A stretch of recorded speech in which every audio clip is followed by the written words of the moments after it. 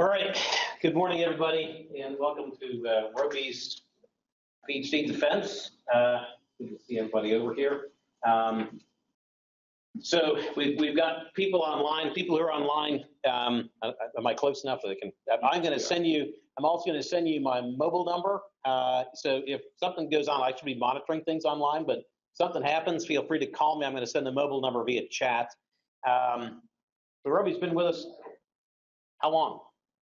Almost 4 years. Almost 4 years, right? It seems like. Oh, counting undergraduate, it's been longer than that. It's been a long time. Yeah, in fact, we have to graduate it because if you went all the way to May, you get tenure, right? So, but Roby's been working with us, sponsored for the most recent time by an NSF fellowship, and also spent some time out at NIST and so forth, looking at sort of next generation controllers, and a lot of interest in that. And has actually got a good piece of work here. He's brought his hardware. We're going to see some good things going on.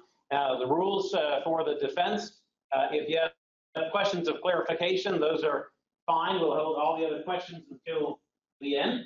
And then we'll go with audience questions. And then after audience questions, I think we're okay, unless the committee would like a closed session. We'll just shift right into the committee session. But I think people can stay. I know a number of you are not super close, but in the next couple of years, we'll be defending your own, so it's probably worthwhile to see what one of these things is like. So feel free to stick around. But I also do understand that people have classes, so we might see people starting to disappear and so forth as your classes start to roll up. So with that, I'll turn it over to Roby. Okay, thanks. So there are donuts at the back, and there's also coffee. Anybody is welcome to it. Also, I have written on the board links for the slides, the handout, which is in front of you, and the video, which I'm going to show later.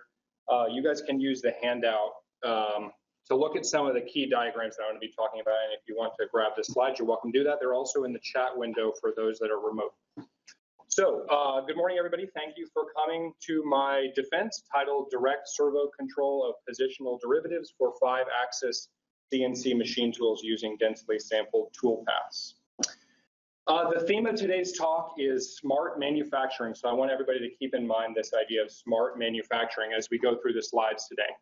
And according to NIST, the definition of smart manufacturing systems is, smart manufacturing systems are those that are fully integrated collaborative manufacturing systems that respond in real time to meet changing demands and conditions in the factory, in the supply network, and in customer needs.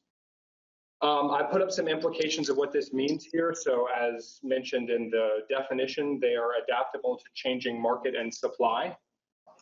They also allow enhanced control and analysis by factory personnel and enable some cognitive offloading from human participants. Some of the tools that we're going to talk about today that enable smart manufacturing, cloud computing, and virtualization, you can find these on your formula sheet again, or not formula sheet, terminology sheet, excuse me. Computer numerical control, or CNC, computer-aided manufacturing, or CAM, and connectivity for data acquisition and analysis. This image here on the right shows Mazak's iSmart Factory, which is a nice smart manufacturing system that integrates machine tools with robots, and it's all enabled by these technologies. So just keep smart manufacturing in mind. We're going to come back to that a little bit later on. But here's the background of here's the outline of today's talk. First, I'm going to go through some background information on CAM and CNC. Then I'll talk about the concept for this research, the Direct Servo Controller DSC concept. I'm going to talk about the hardware, the research machine tool, which I've brought with me today that I will show. I'm going to talk about software that was written for this work, the CAM CNC interface application. I'll go through some performance analysis results, and finally, we'll talk about contributions and implications. So to begin, let's talk about the background here.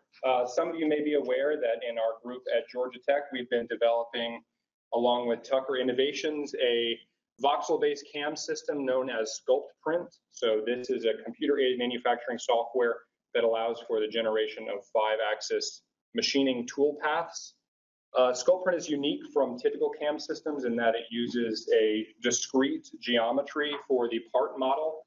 Instead of analytical models like would be done with normal CAM, we actually use what are called voxels to represent the part model. So in this figure down here, you can see The dark blue squares are actually the voxels that make up the surface. This is a 2D cutaway, by the way, but if this was extended into 3D, you can imagine these would be small cubes. Voxel models are advantageous in a number of ways. They allow for us to plan toolpaths for discrete geometry that could be gotten from a scanning system, so we can do reverse engineering. We can also do some pretty high-powered analysis on the machining process, material removal rate analysis, for example. And throughout this talk, I'm going to refer to the voxel size as S, lowercase s shown here. So that will be just the side length of the voxel. And for everyone's information, we're using NVIDIA GPUs or graphics processing units to compute the toolpaths using the voxel model. Okay, so once we've made the toolpath with the voxel model, we have to send that to the machine. And in typical industrial practice, machine tools read something called G-code. In normal CAM systems, this is created with a post-processor, which is a little interpreter that's specific to the machine tool that you're controlling. G-code is a text-based language that was standardized many decades ago, but today it is still the, by far and away, most dominant way of programming a machine tool. So it consists of lines, arcs, and splines, or other geometric primitives used to make up a toolpath, and these are read out of a text file and executed in a serial fashion. In terms of velocity, with G-code, you can specify the maximum velocity along a particular primitive, although you can't easily specify much beyond just the velocity. So there's some data flow limitations kind of inherent with the structure of G-code. Here are some examples of industrial CNC systems. The one on the bottom here is an Okuma OSP P300 control, which is Okuma's new CNC system. And up here we have Mazak's Smooth Controller, which is Mazak's newest CNC system. So these are proprietary machine tool control systems that read some dialect of G-code that may be partially standardized, which causes some issues with interoperability. So one part program that runs on the Mazak machine can't necessarily run on the Okuma machine, depending on some things. And modification of the control systems can be a challenge because they, again, are proprietary, and the manufacturers will typically charge for additional functionality. They call these options like you would get with a car, so you have to pay for additional options. When we use the voxel-based CAM system to make toolpaths for these industrial CNC machines, we end up with toolpaths that consist of blocks that look like this block up here. So when I say block, again, this is on the terminology sheet, but a block is a line of G-code. So here's a line of G-code. G1 means that this is a point-to-point movement, and the capital letters here represent the motion axes of the machine tool, and the lowercase letters represent the endpoints of this linear move. So this block would tell the machine, move from your current position to the position denoted by the lowercase letters for each axis X, Y, Z, A, and B. Now, I put A and B here to denote rotary axes. They're not necessarily always A and B, but for this example and with our research machine, it's an A-B machine. Now the F command denotes the maximum velocity along the move, and G-code is set up so that all the axes must arrive to this endpoint of the move at the same time. Okay, now an issue arises with the voxel-based CAM system though, because we create a lot of these 5-axis blocks. If you examine this image down here on the bottom left, this is kind of a zoomed in version of how we create these G-codes. So this shows 4 voxels set up next to each other. And so we move from voxel center to trace out the toolpath along the part surface. The movement lengths are dependent upon the side length of the voxel as given by these equations here. So in the shared face case, for example, which would be from gray to purple, the movement distance is equal to the side length S of the voxel. For the shared edge, it would be square root of 2 times S, and for the shared vertex, it would be square root of 3 times S. Ultimately, we end up with something that looks like this, where the light blue trace is the toolpath. However, when we go to execute this on the machine, the actual realized tool velocity may not correspond exactly to what we give in the F command here. So here's some data that we collected from an industrial machine, and this plot shows actual feed rate as a function of programmed feed rate for each axis X, Y, Z, A, and B. The black dashed line is a one-to-one correspondence between programmed and actual feed rate, which is what we would like. We would like the machine to move exactly as fast as we program it to. Although what we see is as we start to program higher and higher feed rates, the machine cannot keep up with the velocity that we ask it to go. So that's why we see this saturating behavior here. This behavior is caused by the inherent architecture of a CNC machine tool control system. So this image, which is in your cheat sheet, should be the first diagram, is a typical CNC system architecture. The gray box represents the CNC system itself. So when you buy a CNC system, what you get behaves similarly to this diagram here. There are two main subcomponents. There is a non-real-time subsystem shown in green, which consists of the PC front end of the machine tool. So this would be like the human-machine interface and the program interpreter. And then we have a real-time machine control system, which is actually responsible for moving the axes of the machine, and that is shown here in purple. When the G code is read in, these primitives are broken down and sent to what's called a trajectory planner, which is a component of the real-time control system that determines how fast the axes should move along this path. Those trajectories are then interpolated and sent to each servo controller for each axis. I put 5 here to represent a 5-axis machine. Now you'll notice that outside of this, we have something separate, external non-real-time or non-RT subsystem, which consists of a CAM system and some sort of data collection and analysis PC here.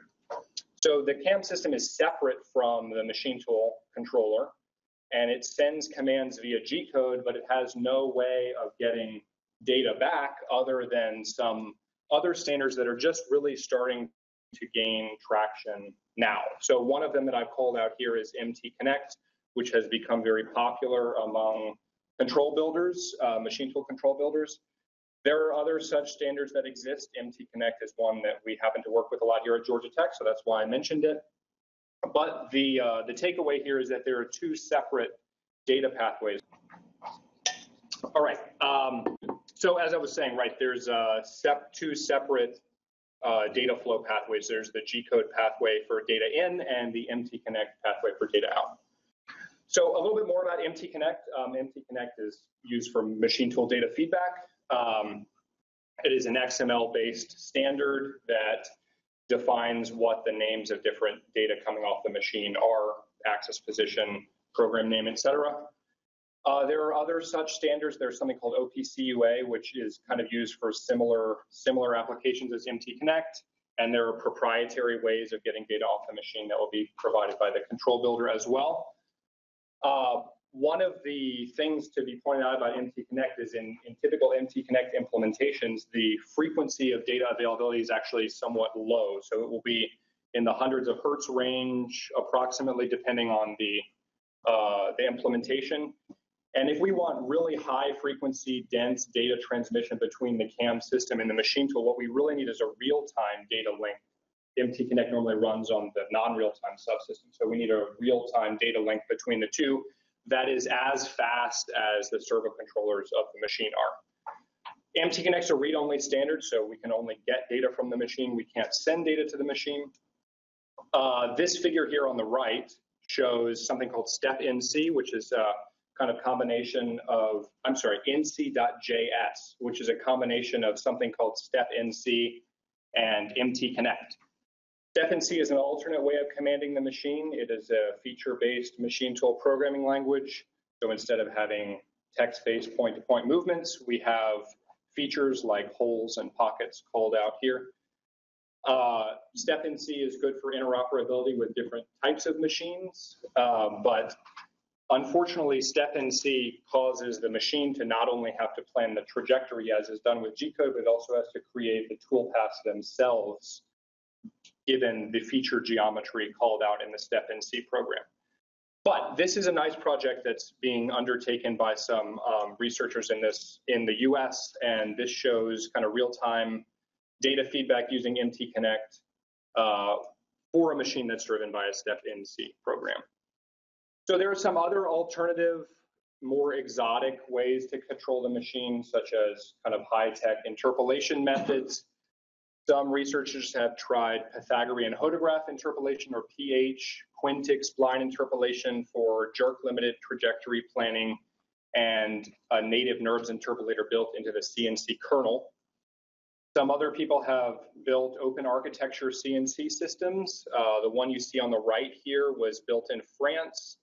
This is a combination of a Siemens 840D, which is an industrial machine tool controller, with kind of a homebrew MATLAB and DSpace based control system here that can be swapped in and out. Other people built native step-NC interpreters into EMC, which is the Enhanced Machine Controller. That was a project out of NIST.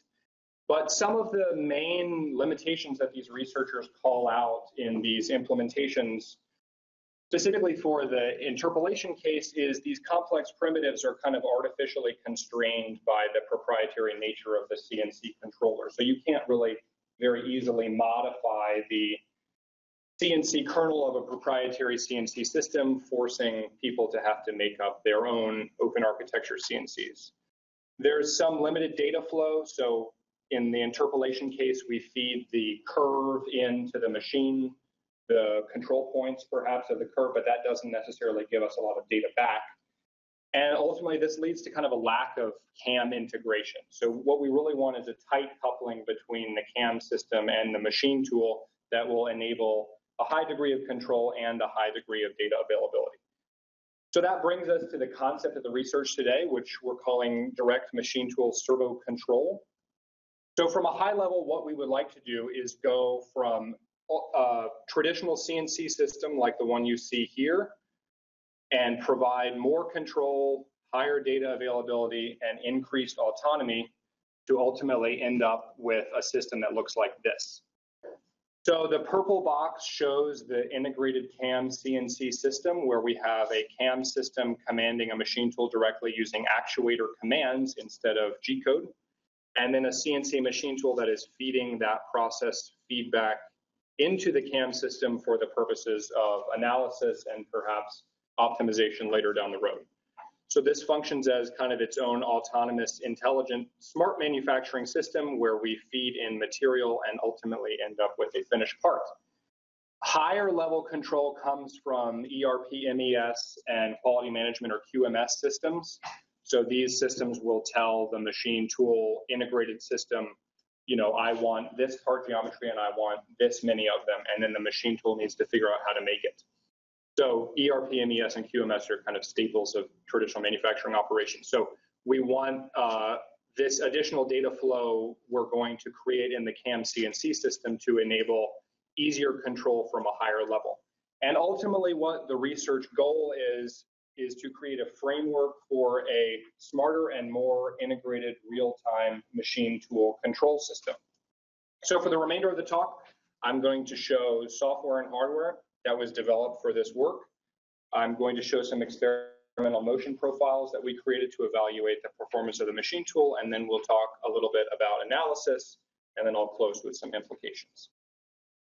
So trajectory planning is still something that needs to be done in this integrated CAM CNC system. This is done with G-code. It needs to be done with our new control method as well. So what we are going to do, though, is instead of sending geometric primitives to the machine tool controller, we're going to send what are called servo set points, which are constant time samples of servo position for each axis of the machine.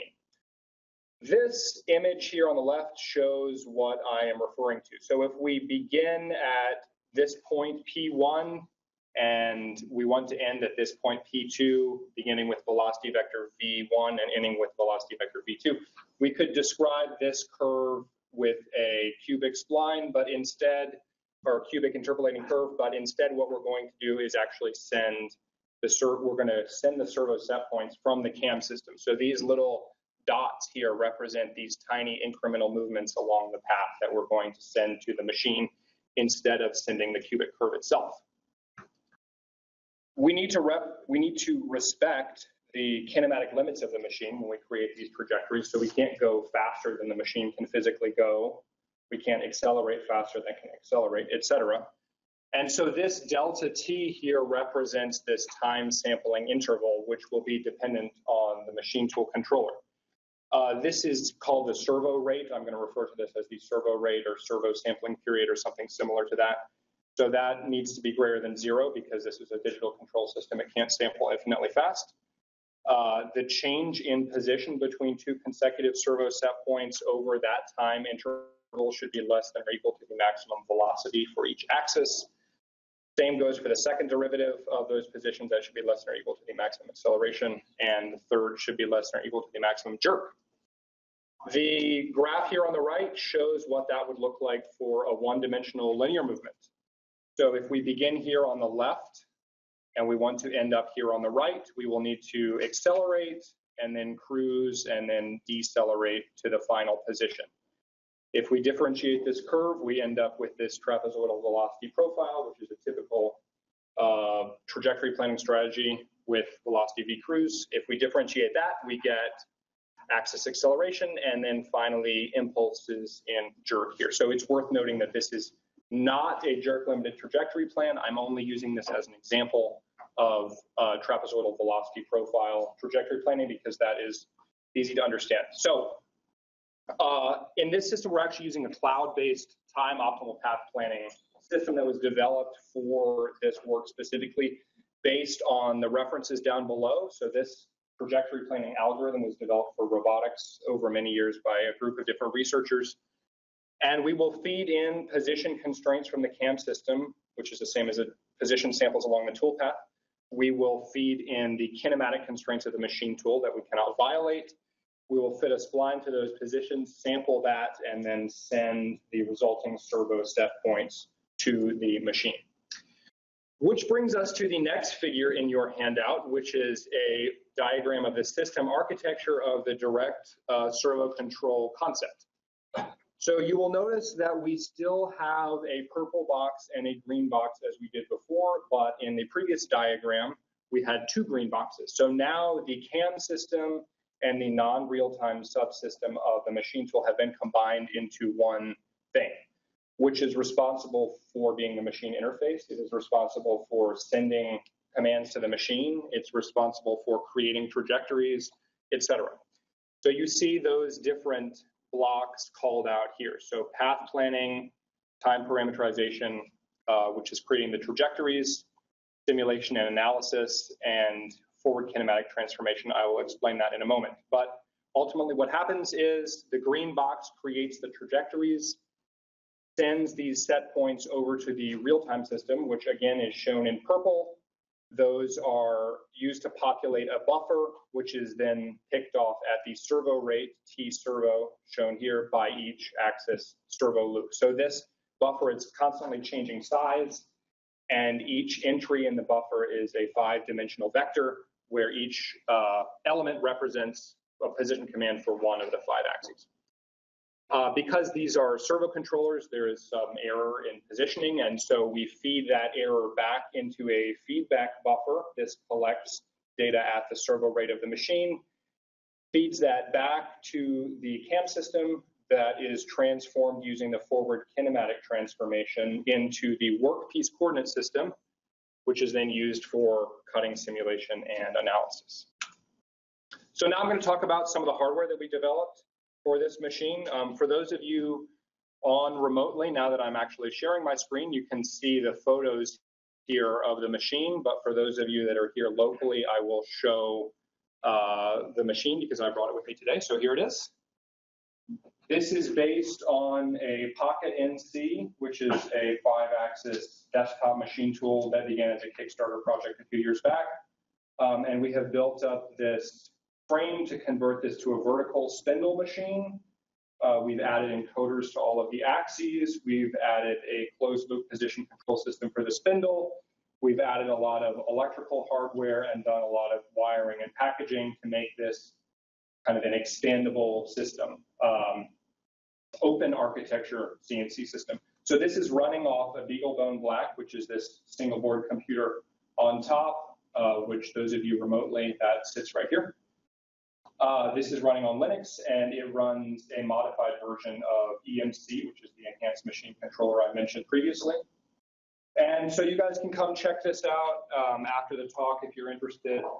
Power supplies sit in the drawer down below. Communication is performed on the back. This image shows a spindle controller, power supplies. Here's a quadrature decoder board we built, which sits here for those of you local.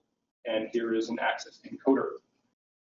This image is just the CAD of the machine.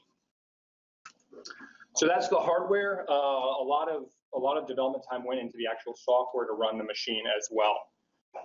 This brings us to the third diagram on your handout, which is on the back. You will notice this is a modified version of the previous two.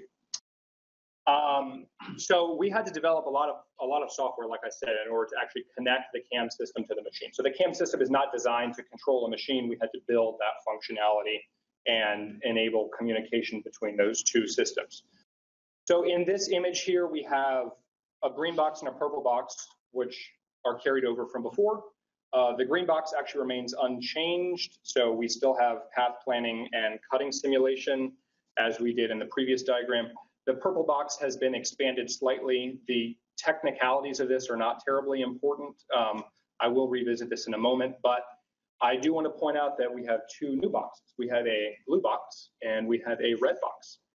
The blue box represents a parallelized interface application that we wrote to connect the CAM system to the machine tool. I say parallelized because there's a lot of things going on at the same time in this interface application. But basically what it does is it sends servo commands in binary, IEEE 754 floating point format to the machine tool using a TCP over Ethernet connection, denoted by this arrow here, and it receives feedback information over the same connection and then stores that data. It also serves as kind of the socket connection for the CAM system. So the CAM system talks directly to the interface application to get data in and out. And the interface application is what does the work of talking to the machine tool. The red box represents the data collection that was done using encoders. So this is for measuring axis position. These are connected to each axis, and this also communicates with the interface application using a UART connection. A little bit more about the interface application architecture. So I mentioned this was a parallel application, serves as the critical link between the CAM system and the machine tool using TCP. It's responsible for binary servo command transmission and receipt. It is responsible for collecting and storing process data of any kind, whether that's servo feedback or something else. It communicates with the trajectory planner and actually provides these trajectories to the machine tool. Again, trajectory planner is a cloud-based system, so we communicate with that via a WebSocket. And there is a loopback, local loopback connection to the CAM system that serves as the data pathway from the interface application into the CAM. The image here shows what I mean by parallelized architecture. So this is a multi-process application, which means that if you were to open, I'm running on Windows personally, some other folks may not do that, but if you were to open it in Task Manager, you would see there's a number of processes running at the same time. It was written in Python using something called multiprocessing, which is a library that enables multi-process application development. And there is a total of 6 processes inside of here. The machine controller in purple sends data to the machine. The feedback handler in green receives data from the machine. The device interface process in yellow communicates with the quadrature decoder board for the encoders. And the database process stores collected data. We also have kind of an arbiter, which is shown in blue. This is the application controller, which also communicates with the CAM system over the loopback socket shown here. And the main state machine and shared object management is performed in a separate process. So it is written in Python, so it can really run on any operating system. It doesn't have to be Windows. I'm just using that as an example. Also, because this communicates via socket connection to the CAM, we can actually connect multiple CAM systems to the interface application at once. And so we can see data reproduced on multiple different CAM systems. When we put everything together, we end up with something that looks like this. So this is a screenshot from Sculptprint during machining of a toolpath. You can see the machine model here in green. So that is the rotary table that you can see.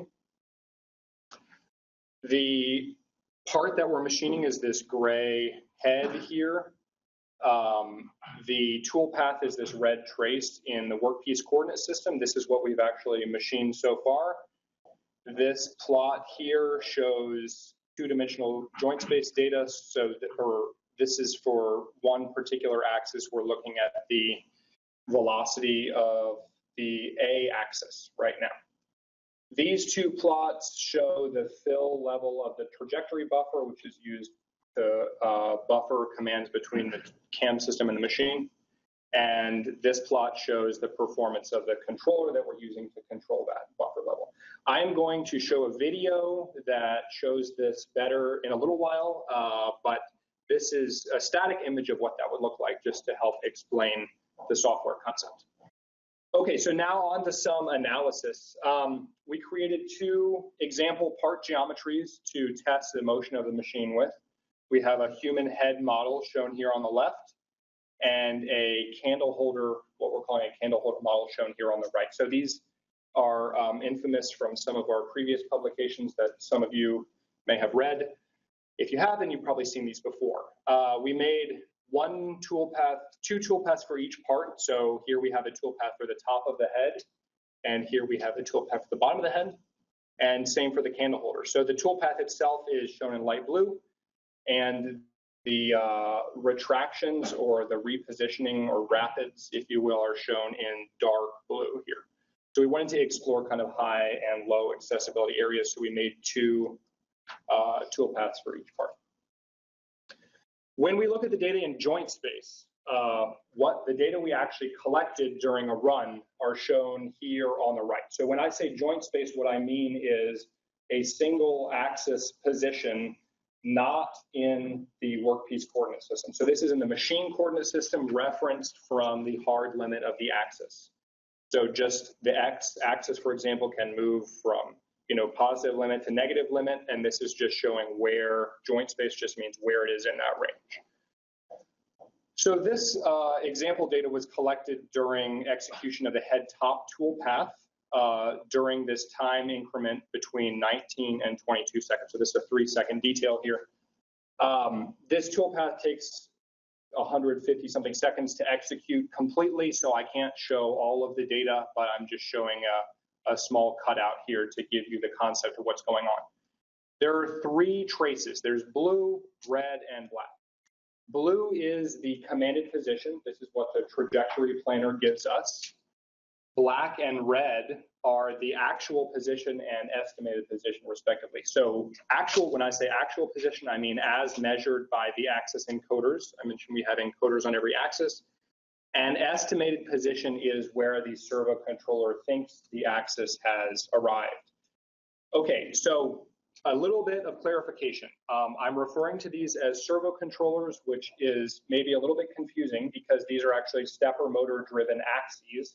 But the reason I'm calling them servo controllers is because there is some feedback control that is performed on the frequency generator used to create the steps for each axis that allows for some correction in clock jitter on the real-time controller. So there is feedback control, although there's no position measurement per se, which is why we are using the encoders. So we expect that the estimated position and the actual position will match up very closely, with the exception of geometric error of the machine. So that you can see is shown here. Black and red are overlaid, which is good. That's what we expect. You're probably wondering, why is there phase lead between the commanded position and the estimated and actual position? If you notice, this is about 400 or 500 milliseconds worth. This is due to buffering data between the CAM system, really between the interface application and the machine tool. The servo rate of the machine is 1 millisecond. And so if I buffer 500 points, then I will have 500 milliseconds of phase lead between the commanded trajectory and what we actually realize. So the phase lead is expected, and actually this is healthy behavior, because if there was no lead, then the machine would be in danger of running through all the points in the buffer and it wouldn't have anywhere to go. The next plot down shows the velocity of this same axis, x-axis, and what we're looking for again is correlation between actual and estimated, which we see those are overlaid. We're looking for phase lead, which we see again, blue is leading the estimated and actual, and we're looking for reproduction in shape between these two. So we want these shapes to be as close as possible so that the commanded velocity that we ask the machine to do is actually realized. And we see there is matchup between the shapes here. And down on the bottom is acceleration, and again, we see the same behavior. There's some additional noise. This was numerically differentiated, so we expect there to be noise, but there is shape correspondence between the commanded acceleration and the actual and estimated acceleration. This is Jarek. Can I interrupt briefly? Yes. Previous slide, the 23. Yes. Did you try to register the black curves to the blue and red to understand how the actual positions and orientations differ from the ones that you commended? Yes, I will get to that in just a couple of slides. Super, thanks.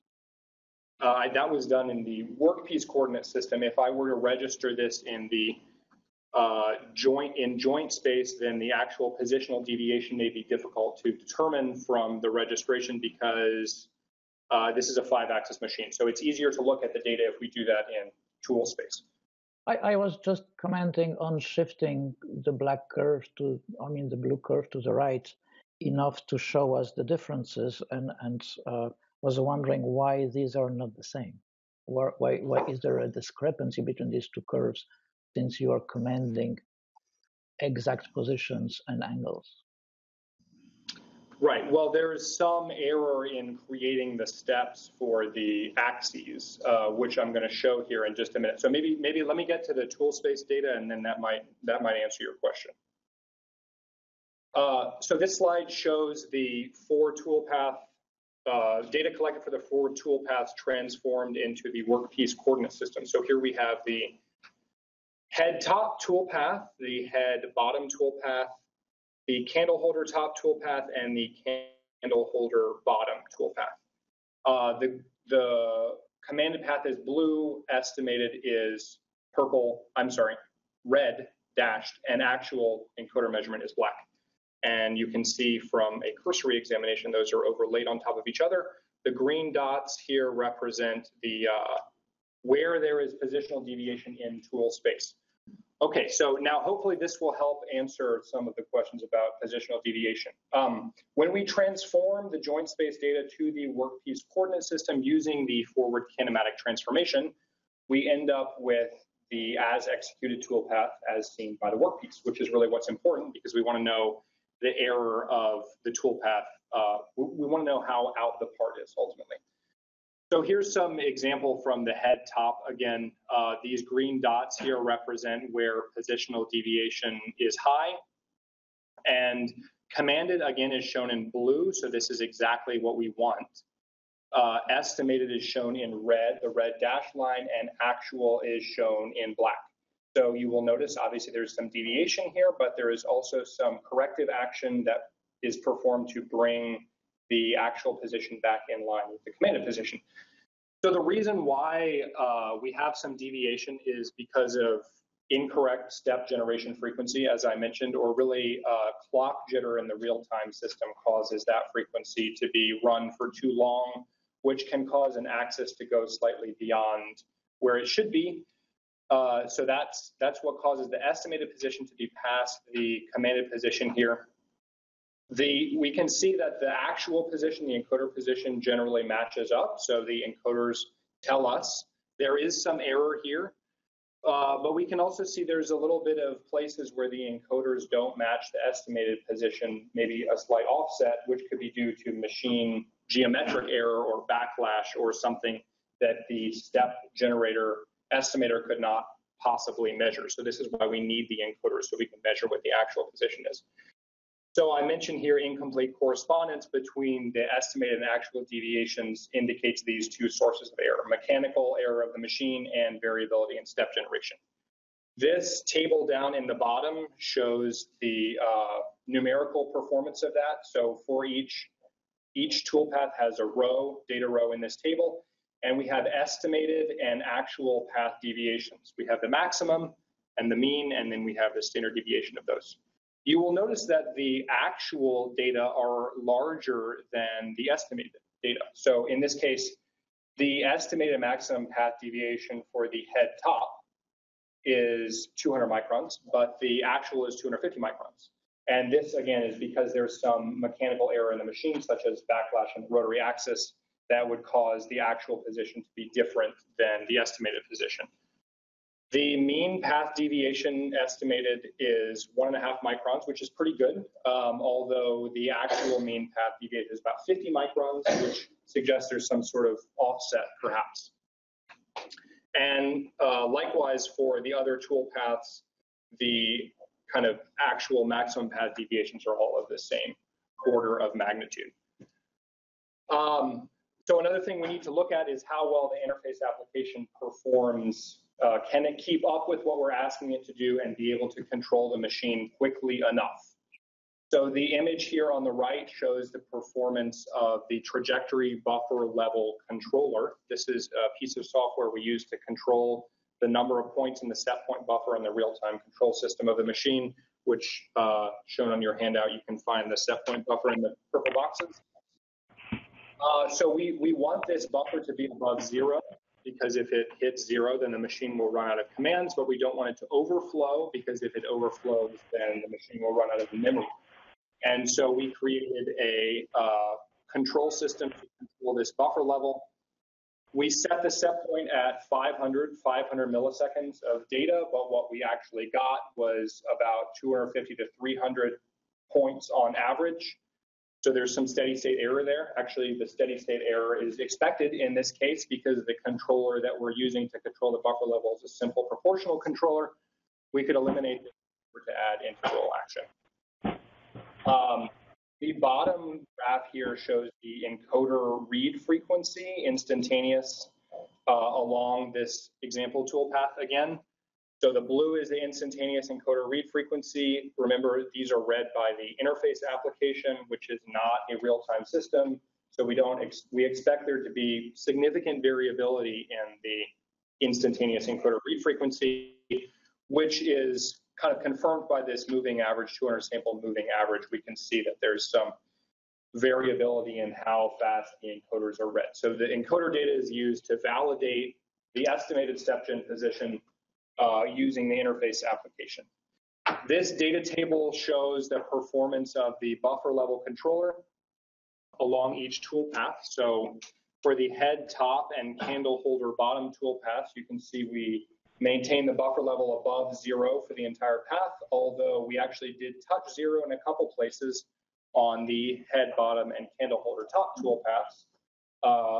The full traces for this are shown in the appendix of the dissertation. If you would like to see, it just briefly blipped to 0, but it never overflowed, which is something that we also don't want. So perhaps there could be some integral action that would help to correct some of these dips. And now, finally, for a comparison with actual G-code programming. So this is what machine tool operators, programmers, engineers really care about here, is how does this compare to traditional G-code programming of a CNC machine? We want to decrease machining time. That's always a good thing because that allows us to create parts faster, which allows us to create more money. So the direct servo control system showed a decrease in machining time compared to the equivalent program in G-code for each experimental toolpath that we tried. So we ran it directly with a direct servo control system, and we also exported the program as G1s. I mentioned before the G1s. And we compared the time taken for each of those, and the time reduction is reproduced in this last column of the data table here.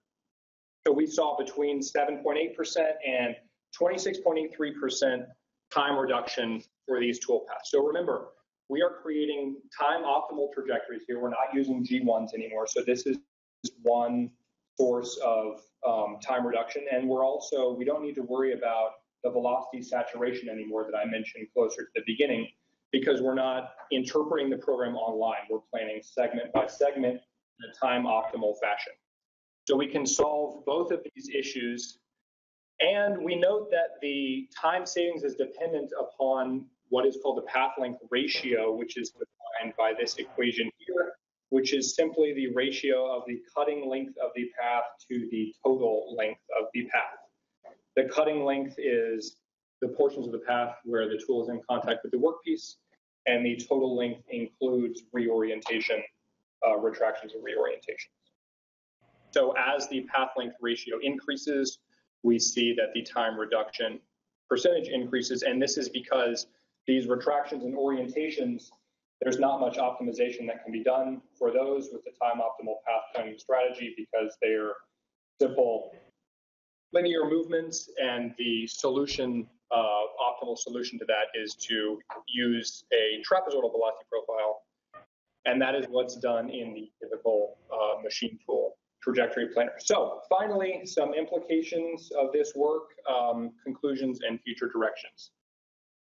So we've developed a system that enables these 4 contributions here. We have additional control of the tool trajectory. We can create these trajectories however we want to, send them to the machine over the Ethernet connection. We have dense feedback to the CAM system. This is something that was not available necessarily before with traditional machine tools. We have enhanced usability of the machine. We don't need to teach programmers to learn how to write and debug G-code anymore. They just need to interact with a CAM system. They can press the go button, proverbial go button, from the CAM system and run the machine that way. I will show this in the video. And finally, we have shown improved toolpath traversal time as compared with traditional G-code. This image on the right is a screenshot of Sculptprint showing some analysis capability where we can look at path deviations here, which is a feature that would have been difficult, if not impossible, to do with traditional machine tools. And for those of you with smart devices, you can actually scan this QR code to see the video, which I'll show in a moment. So these 4 contributions were supported by a number of unique techniques we used in this dissertation. So we have collection and storage of dense process data. We're storing that in the database, as I mentioned. This enables what we're calling born qualified parts, or parts where we have all of the data from the manufacturing process, where we can see where did the errors happen if we want to examine a part later on down the line. The data can follow the part through its life cycle. We're creating trajectories using a cloud-based system, CC for cloud computing. And finally, we have developed a fully instrumented research machine tool that I brought with me today. So I'm going to show a video now, which again, if you would like to watch it yourself offline, is on the back board there.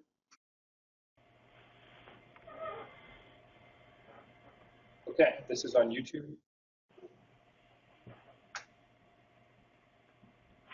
Some of our sponsors, NIST, NSF, and NVIDIA, gave us some hardware for this work.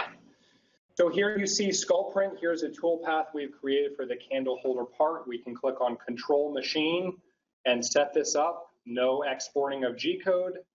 Click a few buttons here. We'll connect to the machine. Here's the machine model again. Here is the part.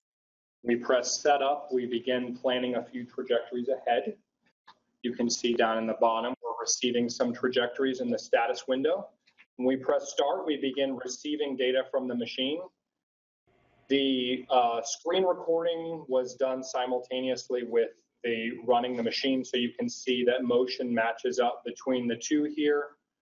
We have joint space data shown in this 2D plot, planned, measured, and estimated.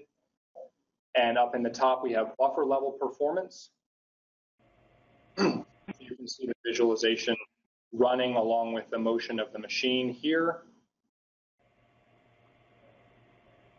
So keep in mind, in we are sending commands to the machine while this video is running here, sending commands to the machine, the servo set points, and receiving data back. And the data that we receive back are then plotted in the workpiece coordinate system like this. So we can watch the tool moving along the path. So this is not a simulation, this is actual data here. We can change how much historical data we want to show. We'll just speed up a little bit here through the path.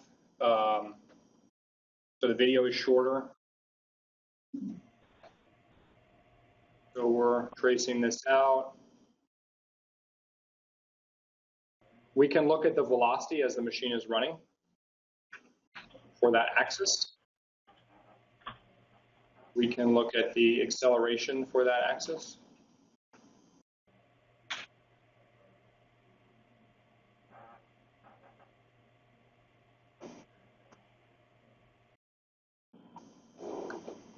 And again, the dark blue lines are the retractions.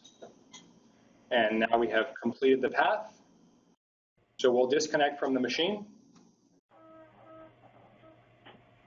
And now we have stored all of this data, which we can then go back and analyze and look at where is the error, were there problems when we made the part. So this is what I mean by board qualified. All this data that we collect from machining the part, we can bring with the part through its life cycle.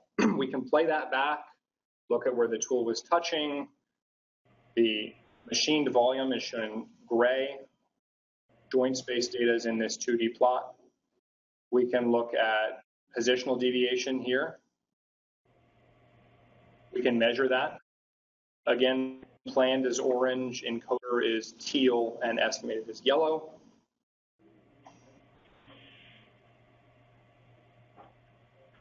Here's another place where there was some error.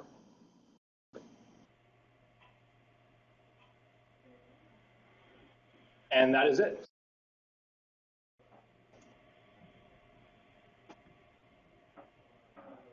Okay, so a couple pieces of future work I'd like to call out here. We'd like to look at near real-time trajectory planning and optimization. So how can we modify these trajectories using the feedback data we get from the machine tool in order to improve the toolpath over time?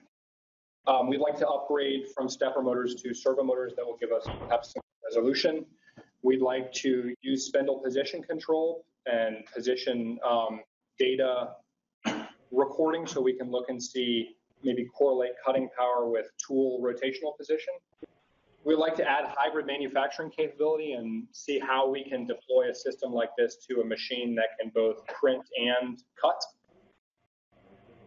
We have enabled a way to do trajectory control for arbitrary trajectories, so we could do material removal rate-based trajectory control. We could control the tool velocity based on some material removal rate constraint put into the trajectory planner.